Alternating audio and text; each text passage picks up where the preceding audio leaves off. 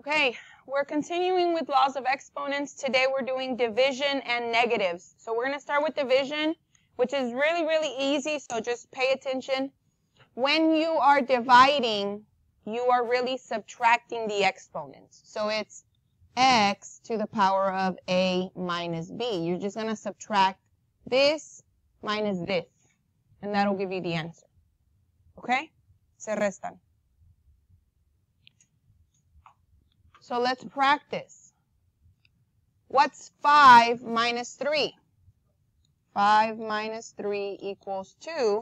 So the answer is x to the power of 2.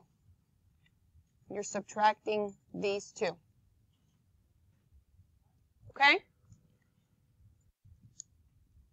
So I think you guys can do these two.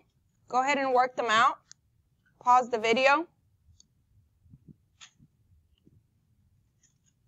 So if you pause the video, you should have already finished. What's 9 minus 2? 7. There's 7 more. If you're looking at it, there's a team of this is a team and this is a team. Which team is winning?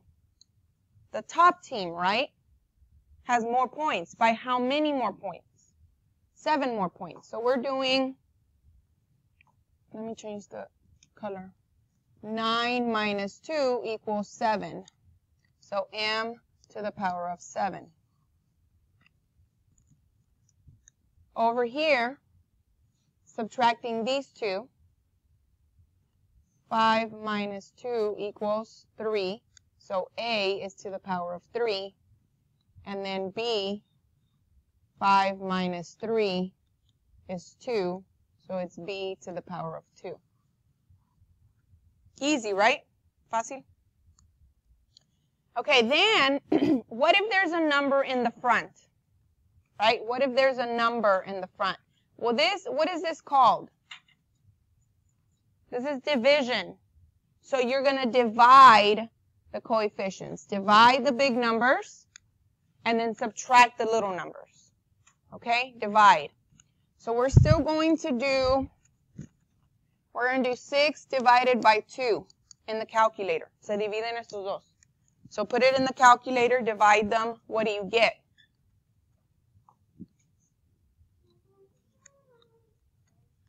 Mm-hmm. 6 divided by 2 is 3. So my big number in the front, el número grande enfrente, is going to be a 3. Okay? Because my answer was 3. But then I'm going to subtract these two. Se restan. 5 minus 4 equals 1. So it's just x to the power of 1. Invisible 1. You don't have to put the 1 if you don't want to. Okay? What about these two? What do I do with these two? You divide them, right? So what's 14 divided by 7?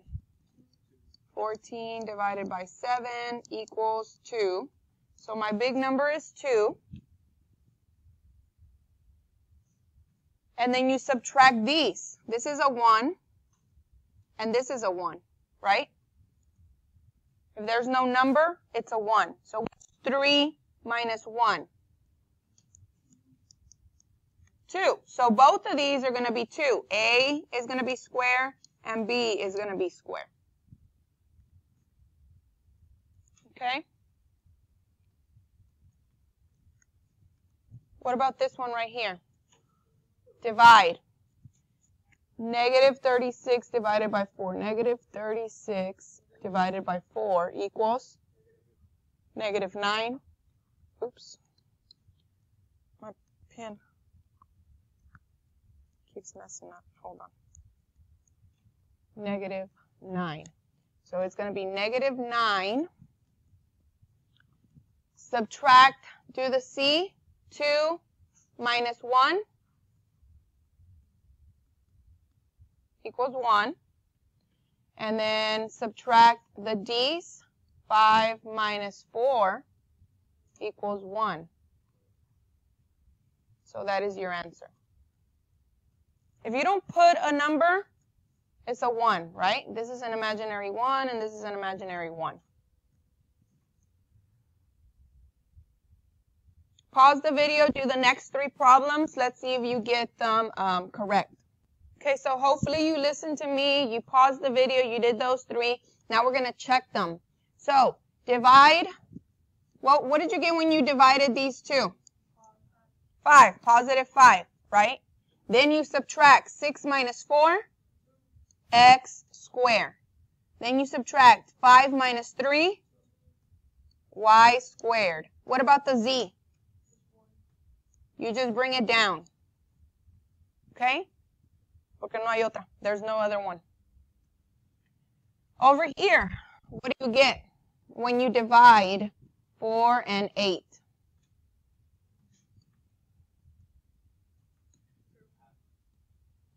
4 divided by 8 is 0.5. Hit the little fraction button. It's a half. 1/2. Okay? So we're going to put 1/2. But here's how I want you to put it. I want you to put it 1/2 like that. It's okay if you didn't, but I want you to start practicing that way. And then subtract these 2. 5 minus 1. What's 5 minus 1? 4. So it's n to the 4th power. And it stays at the top because it's positive. Okay? Which one has more, the top or the bottom? The top has more, so it has to stay up at the top. If you want me to, I can do it like this. We expand. There's 5 n's on top, right? And then there was 1 n on the bottom. These 2 cancel, and you're left with 4 at the top. That's why you have to leave it at the top, not at the bottom. Okay? Let's do this one. What happened when you divided these 2?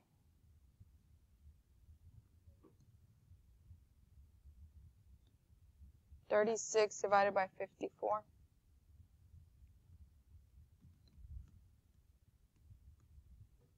And you hit the fraction button.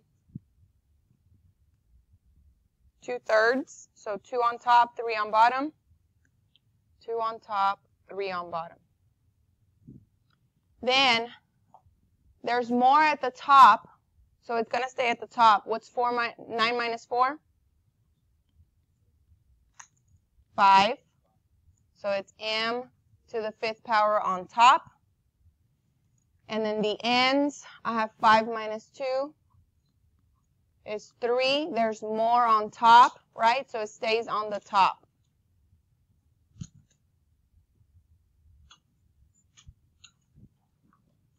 Okay, so let's start on the next page, which is the negative exponents. What happens with the negative exponents is you can never have a negative exponent. You can never have this. That is a no-no. You cannot have that. So you have to fix it if you see it.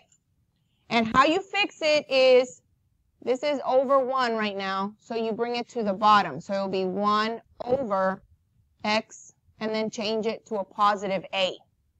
So you just change the sign. Let's say for another example, let's say you have 1 over x to the negative a. Then you bring it back to the top, and it becomes x to the positive a. You just have to change it from bottom to top or from top to bottom. Okay? So for example, if I have x to the negative 5th, bring it to the bottom and make it a positive 5th. That's it. So this is at the top right now because there's a line right there, an imaginary line. So bring it to the bottom, change the negative to a positive, and then there's a 1 left on top, imaginary 1. Okay? Right here, the only one that you're moving to the bottom is this, not the 3. The 3 stays on top. So I'm going to move the m to the negative 2 to the bottom and make it a positive 2. Okay? All you're doing is moving from top to bottom or from bottom to top and change the negatives to positives. This one, the only one I'm moving to the bottom is this one. Es el único que voy a mover. The rest of them stay there. Just because this is a negative doesn't mean anything. It's the negative exponents that I cannot have. Negative exponents. So this one stays on top, negative 7. This one stays on top, b to the 3rd power. This one comes to the bottom, a to the 4th power.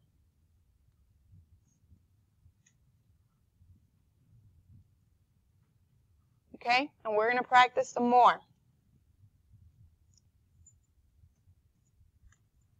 So down here,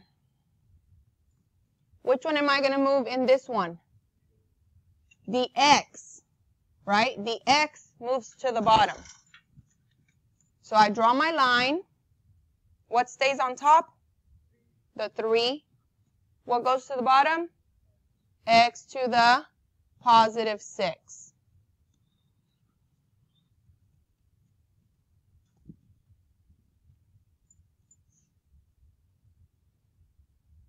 What about this one?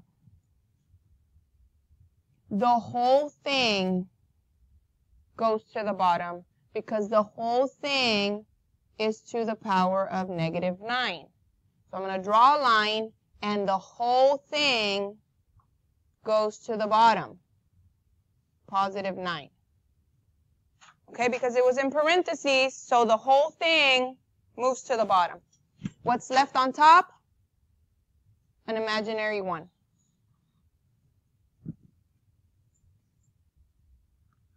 Okay, let's do this one right here. Which one's going to move? What's going to move? This one's going to move. Right? It's the only one that's going to move. Where is it going to move? To the top.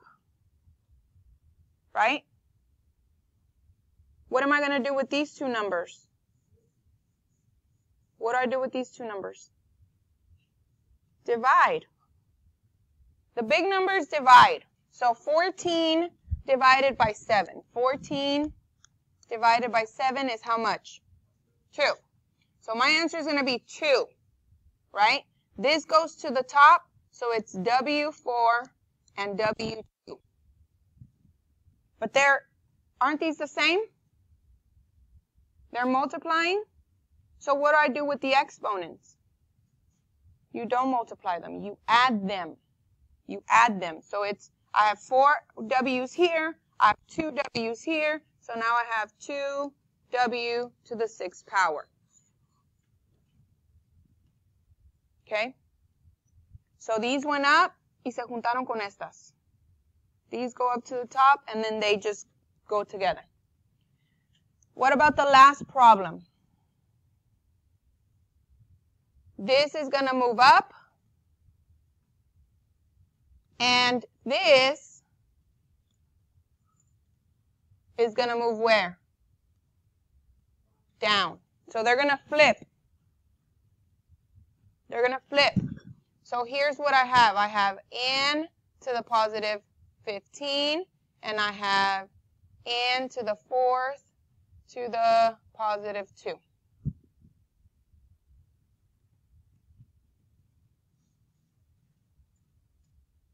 Everything's going to come together now. So what did we do yesterday with these two? A power to another power. What do? You multiply. A power to another power, you multiply. So 4 times 2 is 8. 4 times 2 equals 8. So at the bottom, I have n to the 8th power. At the top, I have n to the 15th power. What do I do with these two? Subtract. You subtract them. So 15 minus 8 is how much? 7. So I have n to the power of 7. Okay? We're just going to have to keep practicing and practicing. So I'm going to give you some delta math work to do right now so that you can practice. Really quickly, this one, 2 minus 8 is a negative 6. So it's left at the bottom. It's a positive 6 at the bottom and a 1 at the top. That's how you do it. Okay? Because there's more.